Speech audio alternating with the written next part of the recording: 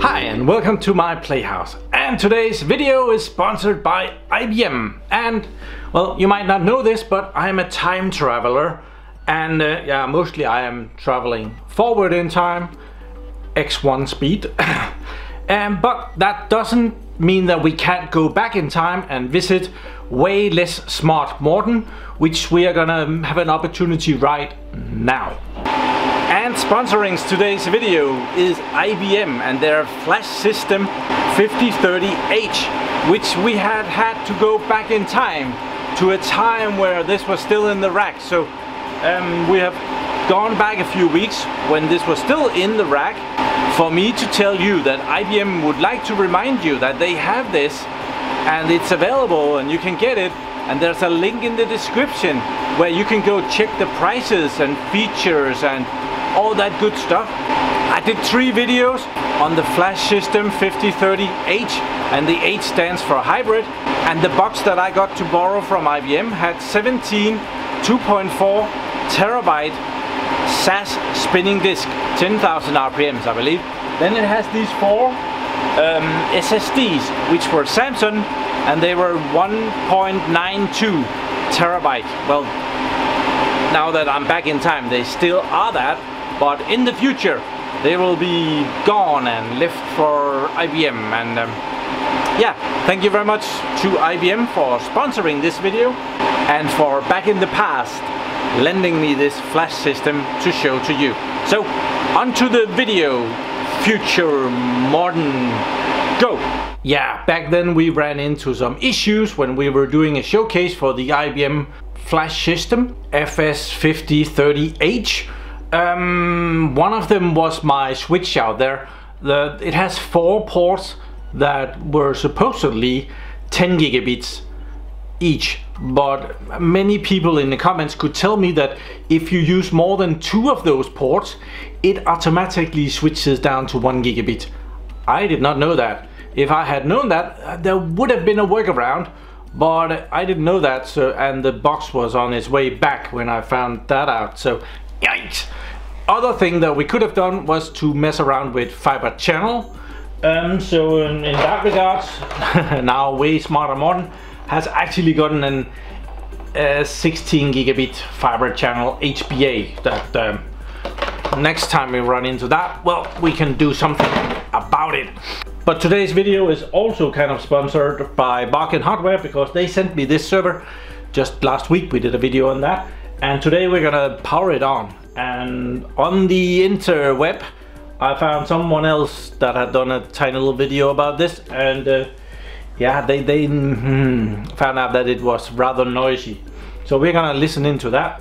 Not that I'm not used to noisy servers, so yeah, it has to be really noisy to actually win the noise competition here. We didn't talk a whole lot about what this server was and where it fits in and everything, and people in the comments of the last video pointed out that this might not be as enterprise a server as, well, Hewlett-Packard, Dell and Lenovo and those brands, and I do kind of agree with it. This server is more in the area where you would also find Supermicro servers, and there are some other brands. I would probably say that's also not for servers but for storage, that's probably where Synology is located. So nothing bad about that, it's a different use case. I would say that this server is for the HPC, high performance computing market, because of the 4 GPUs that you can put in. I think this is very much designed to crunch numbers at a low price point. Today we're gonna put some power on it and see if I'm gonna try and install server 2019, see if we run into any issues on that, just because it's a really good operating system that will well, it will go out and find drivers all by itself, and by far the most hardware is compatible with the Windows server's operating systems. But let's plug some power in here. I am actually not cheating here. I haven't had this powered on at all. I have connected the screen and keyboard and mouse, and that is it. I have not had power on this, and as it might be power on when we put this in, let's just start. Oh, I didn't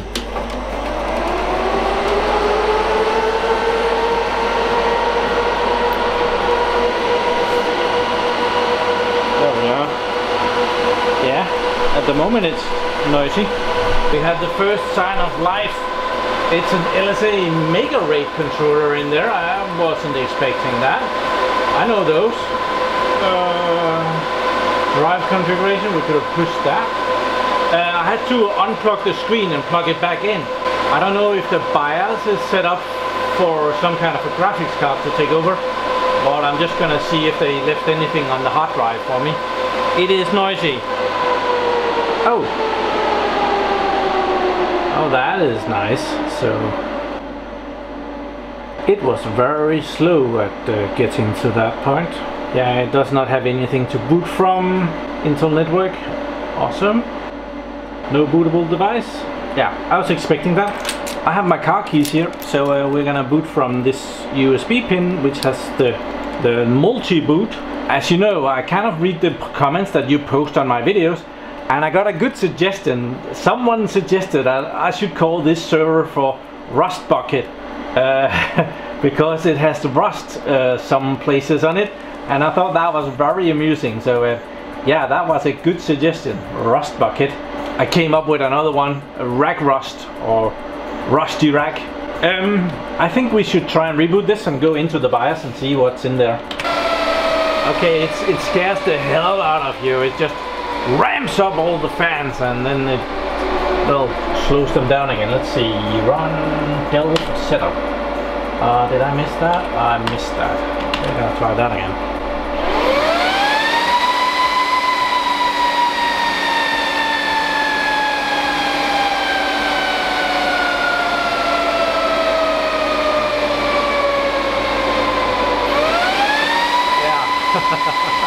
Okay, so it found the controller and the hard drive.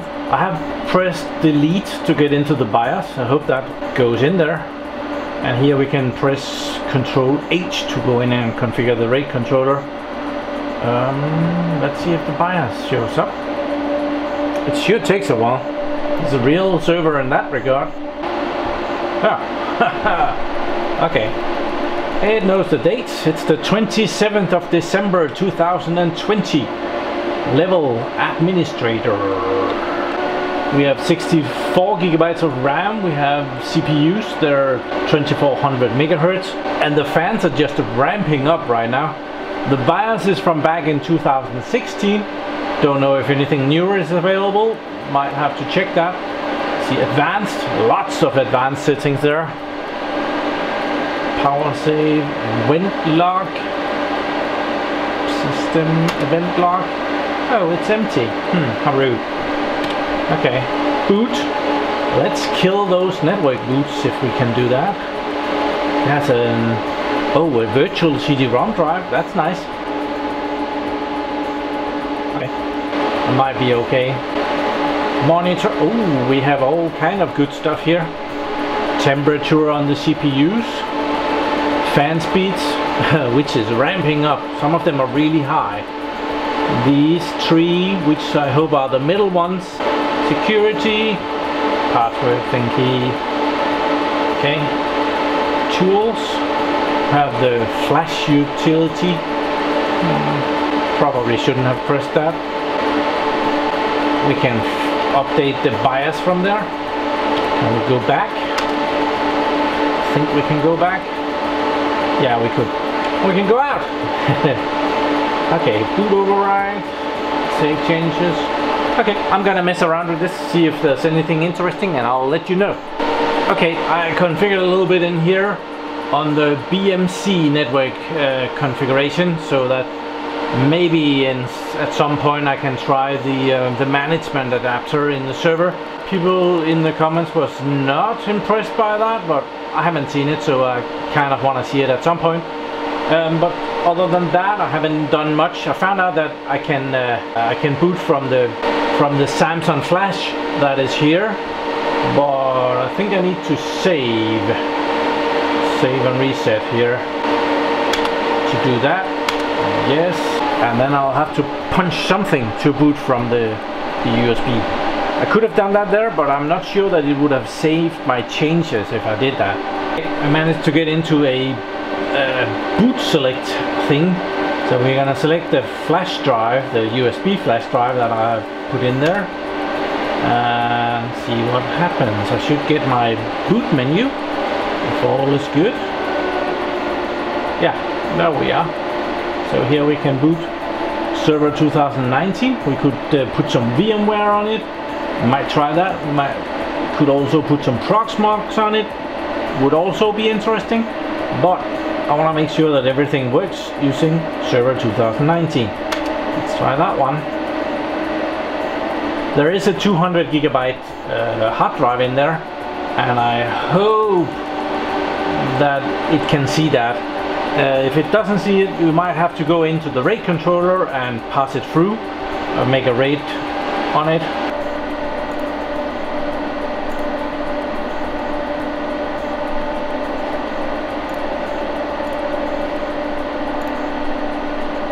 And it does not see any drives. Okay, I'll meet you in the RAID controller. Okay, here we have the RAID controller, and it's an LSI. It's an LSI Mega RAID SAS PCI Express ROMB. I have never heard of that, so let's go and check what that looks like. It looks pretty normal, and as predicted, it has not been configured. We have one hard drive here in SAS SSD, 185 gigabyte, 200 gigabyte ish, and it's unconfigured. The wizard, clear configure, add configuration, yes. Manually, yeah, that's probably no, that's automatic. No redundancy. We only have that one drive, so no redundancy is possible. Next. And it made that. Yes. Yes. And we should, yeah, it's making that. And it should be okay. And now we should have it here. Yeah, it has made a virtual drive for us, and it's using the hard drive. What it does is, the RAID controller is between the hardware and the software. So the hardware is of course the disk, and the software is the operating system. So the RAID controller manages that, and so in here you tell the RAID controller what to present to the operating system. I could have made 10 hard drives here, and each of them maybe 18 gigabytes, and it will tell the system or the operating system that, well, we have 10 hard drives for you, and the operating system wouldn't know anything different than it had 10 drives, and the RAID controller will just manage that. So that's pretty cool. We're kind of done here. Advanced software options. Oh, we can do RAID 6 and RAID 5 on here. That is sweet. Exit. I'll reboot and get back into Server 2019. There we are. We have something to install on. Awesome. Next. Let's see. Yeah, it's gonna work fine. Okay, we are booting Server 2019 for the first time. I had to go into the BIOS and set it up for booting from that drive. Well, it's slow, so when you go in there and you have to go out and in a few times to mess with it, it's a drag. But I had to set the boot options to boot from the virtual drive that is now being presented. First time it picked the USB key again. Locking in for the first time. Yeah, I plugged in the network, so yeah, that's okay. Don't show it again. There we are. Let's check out the computer here. It sees everything. It sees the two CPUs. These are the E5-4657Ls. They're 2.4 gigahertz processors. You can see that right there. And they are 12 cores. So that means that we have 24 cores in here. And with hyperthreading, that should give us 48 cores. There we have. It's not doing anything, which is always a good thing. Right click, logical processors, and that's all the processors that we see. So there are 12 cores here, 12 fiber threading, 12 cores, 12 fiber threading. So that's a lot of cores here, and 64 gigabytes of RAM. Giving the server a name here. Yes. And we have to restart. Sure. Okay, I just ran CPU benchmark. Use CPU versus the world. Okay, yeah, right. It scored 17,505. That is pretty good. The CPUs themselves should score about 12,000, but combined they score 17,000. That is quite a bit lower than you would expect. But when you put in one CPU, you run at one speed. Then when you put in the next CPU, you are not guaranteed double the speed, because, well, it's a bicycle. If there's two people on the same bicycle, it doesn't run twice as fast. It just, oh, yeah, you get it. Let's run the other one, Cinebench R15. Run CPU, doesn't take long. I have cheated, I have run it here, but I would give you the, and the fans ramp up as it is working hard. And there we are, 2664. Awesome. There is quite an amount of stuff in here that this system hasn't found by itself. SAS controller. Yeah, I'll do some Windows updating and see if it finds some of it itself. And I haven't booted it yet, so it still have the Windows name, so maybe it will perform better afterwards. There is no guarantee for that. So the server works perfectly well. I have even managed to get the right screen driver in there. They weren't available at Asus. They kind of only have software to Server 2012 R2, and they haven't put anything newer on there. But I was able to figure out which graphics card it was and find the right driver for it. It's an A-Speed something. Never mind. Those two CPUs in here are really awesome. As said, these are the E5-4657L processors, version 2, but they are very much equal to the E5-2695 version 2. They're more or less the same CPUs. 12 cores, 24 threads, 2.4 gigahertz. So, and these are available at Bargain Hardware for about 130 pounds, which is a bargain. The difference between the 2600 series and the 4600 series is that the 2600 series you can put 2 CPUs in a server. With the 4600 series you can put 4 CPUs in a server. There is also the E5-8800 series. Guess how many that is? Yeah, 8 CPUs.